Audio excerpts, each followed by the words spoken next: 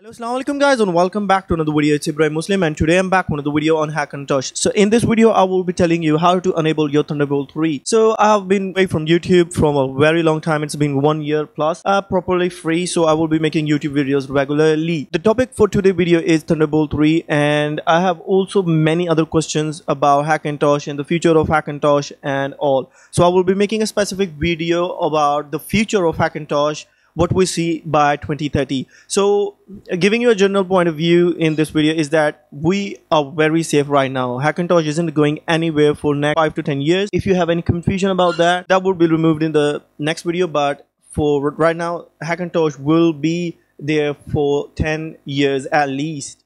So we are seeing Hackintosh made on Intel 12 generation processors, and we have right now I'm using Intel 11 generation processor, which is not supported by Apple directly, but it's working pretty fine and without any issue. So talking about updates, I think there will be at least 8 or 9 updates that we will be getting on the Mac Pro, and if we get a macOS update on Mac Pro and iMac Pro, that means it will be available for other Xeon systems and Intel systems as well, because the kernel will be written for them and that will work for the Hackintosh. So let's go back to our Thunderbolt issue. So the Thunderbolt is a very important part of Hackintosh and very important part of Mac OS itself. Apple have used the Thunderbolt in a very good way, more than any Windows or Linux system. So they use a lot of different peripherals that work on Thunderbolt, and we have audio interfaces, we have cameras, and we have other NVMe drives that work on Thunderbolt. So right now you can see I am using a Thunderbolt enabled dock. So this is a Thunderbolt dock, Thunderbolt 3.0 dock. My system is Thunderbolt 4 compatible, and right now I'm using a Z590 Designer D motherboard. So I have all the complete files that you need to make your Z590D or any of the Z590 series motherboard compatible. So we can use these files for any of the 4 gen Thunderbolt cards. So don't worry, if you have a PCI card, then you have to do a slight change in the settings, but the rest of it works out of the box. So let's begin with the process, and let me show you that the Thunderbolt is working. So we go here in IO registry, we write NHI. NHI is basically address for our Thunderbolt card. If you have a Mac, you can write NHI there as well. It will show you the same stuff. So we click here and then look. So this is the NHI, which means it's a Thunderbolt enabled system. Thunderbolt PCI Maple Intel JH854 Maple Ridge Titan Thunderbolt 3. So it's enabled, we have settings in it. And if we go down here, this is the PCI bridge which is given to the Thunderbolt dock, and you can see this is the PCI address, and I have working ports over the dock. If we go here in the settings system report, you can see that we have Thunderbolt dock settings and everything shown up. Normally a normal dock does not have so many options in it, so it's a way we don't show the Thunderbolt here because we don't have a Thunderbolt firmware matched with macOS. So because of the macOS have their own Thunderbolt and the kernel controls the Thunderbolt controller, so it does not show up here because macOS kernel isn't able to control the Thunderbolt device directly, because when we have Windows system we have a separate firmware for our Thunderbolt controller. If we go to the network, we can see we have our Ethernet of the Thunderbolt here. This is the proof that Thunderbolt is working. The rest is just to clear up the confusion that we are getting our Thunderbolt working. So what we do next? Now we will basically see how to get these files to the places they belong and how to get our Thunderbolt card working. So first we have to mount our EFI partition, which I have already mounted. We go EFI OC. So in the ACPI section you have to place this. So remember, if you are using Z590 motherboard, then this SSDT Hackintosh ROM will work for you. I will make custom SSDTs for 490, Z490, Z390 and PCI enabled Thunderbolt cards. All you have to do is place the files into the specific folders. I will ease the issue for you out, and when I will upload the files on the Google Drive, you have to download the specific one which depends on your system. Okay, So system specs, for me it's Z590 and ACPI. We go here and we place it. We already have the file here. We go replace.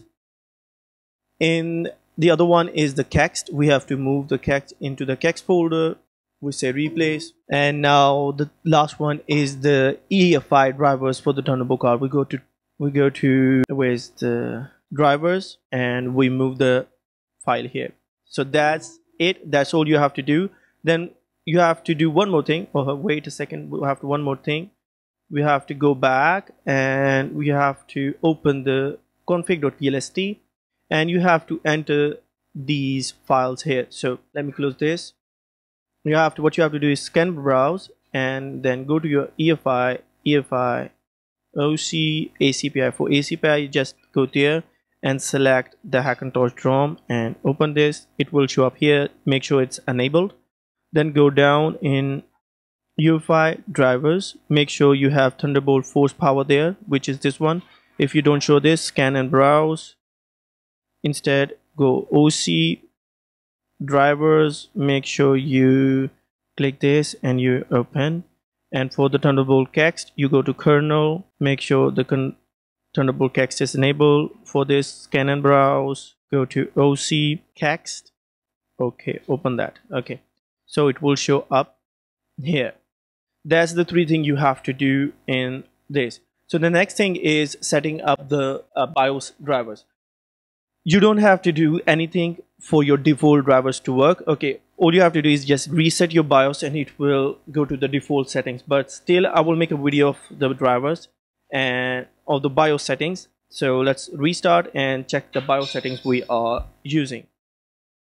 Save the config, exit, and then let me save the screen recording, and then we will restart. So we are in the BIOS, and if you are using a gigabyte motherboard, then probably you will have a similar layout. So we will have to go to the settings, and in IO ports, and down here in Thunderbolt we have our Thunderbolt configuration. So it will be a little different if you're using an ASUS motherboard or an ASRock motherboard or any other company motherboard, but it will be a very similar set layout if you're using a gigabyte motherboard. So for the settings, we have to enable the discrete Thunderbolt support, wake from Thunderbolt devices as well. Native OS security for TBT is enabled. You can try to disable it if your system does not get the Thunderbolt drivers without this. So I'm using a very custom settings, and it is normally not used by most of the Hackintoshes, but for me it works the best and gives me the more stable settings. So here I have enabled all Thunderbolt USB, Thunderbolt boot support, Titan Ridge OS UP. So I use this, and TBT dynamic, I use both of these enabled. Otherwise these are disabled, and you can use them as disabled. But after that, GPIO3 force power is enabled, timer is 2 millisecond enabled, and here it's the simple basic default settings. So that's all you have to do in the Thunderbolt section of your BIOS, and the rest is what I have already explained. So let's boot back to the system and see if we are still getting our Thunderbolt working. So we have booted back into the Mac OS, and let's go back to the settings and see if we are having our Thunderbolt hub working. So that's it. So basically these are very simple settings you need to do to make your Thunderbolt working on your Hackintosh with macOS Monterey and Z590 chipset. The latest Maple Ridge chipset of the Thunderbolt controller is very supportive with the macOS, and it works most of the hiccups. So that was a very simple video for you guys to make your Thunderbolt 3 working, and I will add more files into the drive for multiple motherboards. And if you like the video, give it a thumbs up. If you dislike it, give it a thumbs down. Let me know your question in the comment section down below. Also, you can contact me on Patreon for in-person help. We do Hackintoshes, Windows machine, network servers, and a lot of other stuff there as well. So keep that in mind, and until the very next video, please take care. Allah Hafiz.